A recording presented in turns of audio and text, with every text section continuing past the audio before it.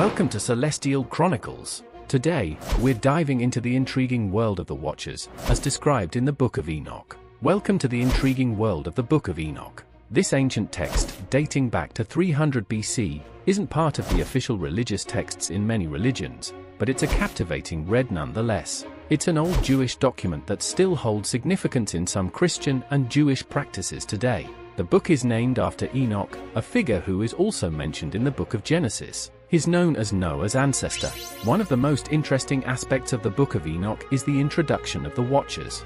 These are angelic beings, referred to as both the sons of God and the sons of heaven. The Watchers, also known as the Grigorian Enoch II, were angels with a special mission. They were supposed to observe human development, but they were strictly forbidden from interfering with human life. However, as the human population grew and their daughters became increasingly beautiful, the Watchers were drawn in.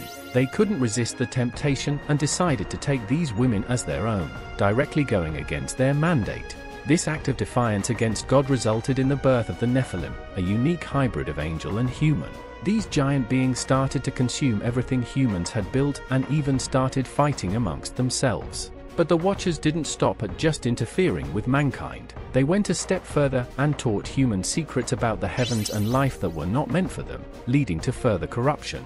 One of the Watchers, named Azazel, even taught humans about warfare and how to use weapons. This tale from the Book of Enoch gives us a glimpse into a world where angels betray God, leading to chaos and corruption on earth. It's a fascinating exploration of morality, temptation, and the consequences of defiance. Witnessing the turmoil on earth, the four archangels, Michael, Gabriel, Raphael, and Uriel, approached God. They pointed out that Azazel and Sinjaza, the leader of the Watchers, were responsible for this chaos. They had taught human sorcery and were behind the creation of the Nephilim, a hybrid race of angel and human. God, in response, gave each of the archangels a specific task. Uriel was sent to Noah with a warning about a great flood that was about to wipe out life on earth. Raphael was given the duty to bind Azazel, the one who had taught humans about warfare, and cast him into eternal darkness.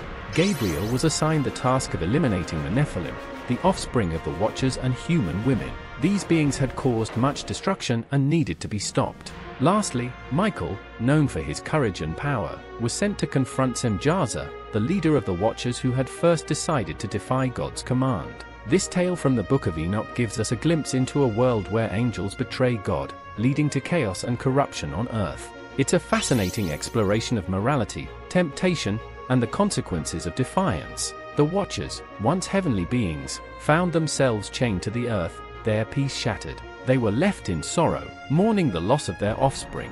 These angelic beings, who had once watched over humanity, were now confined to earth, their freedom lost. They were sentenced to remain in this state of imprisonment until the day of judgment. On that day, they would face the ultimate punishment, being cast into the unending fires of hell. This story of the Watchers is a profound tale filled with deep themes. It explores the consequences of betrayal, as these heavenly beings defied their divine duties. It delves into the concept of morality, showing the dire results of giving in to desire and ambition. This narrative provides a unique perspective on the concept of sin and its repercussions. It's not just about the actions that constitute a sin, but also about the ripple effects that these actions can have. Moreover, the tale gives us a glimpse into the power of the archangels, the divine beings tasked with maintaining order.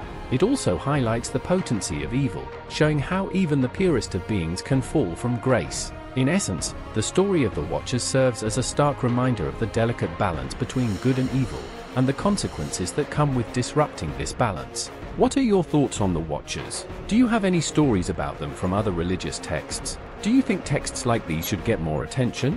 Let us know in the comments below. Don't forget to give this video a thumbs up and subscribe to Celestial Chronicles for more on angels and demons. Hit that bell icon to stay notified. Until next time.